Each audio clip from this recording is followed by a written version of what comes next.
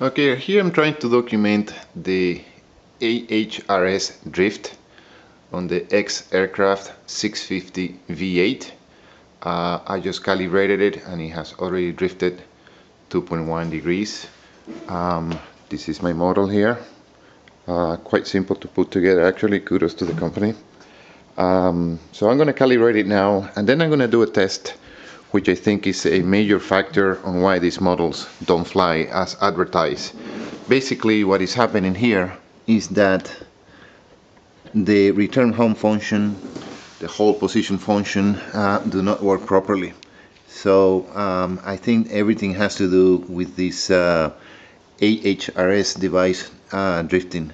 So I'm gonna do a little zoom, and I put a clock right next to it so you can view actually the time it takes for it to drift. As you can see right now, it's drifted a couple of degrees to the left. I'm gonna calibrate.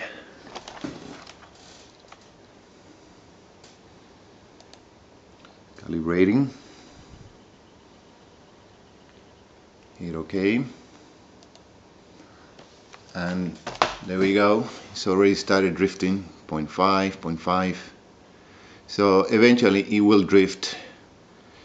If I leave this sit down for quite a long time, it will drift about 20 degrees. What happens is during flight, the first few minutes of flight, everything is fine, the model responds fine.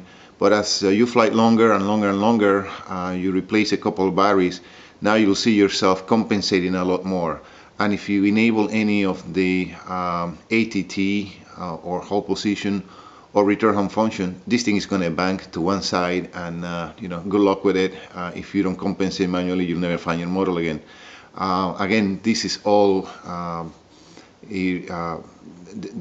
result of the AHRS or gyro, 3-axis gyro drift. So I'm going to pause for a minute, and I'm going to take the model outside. Since I calibrated, right now the temperature between inside my house and outside is about 10 degrees different, and that makes a huge difference.